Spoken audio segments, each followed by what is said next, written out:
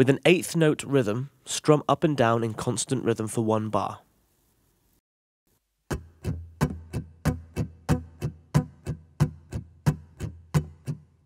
Now press down the 3 fingers that make an E major to hear the chord, then immediately relax to go back to the muted strings.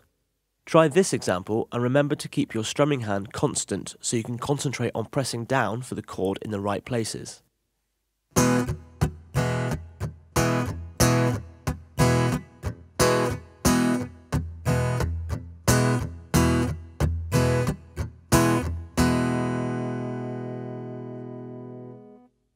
Once you are comfortable with this technique, come up with some of your own rhythm patterns using some chords of your own choosing.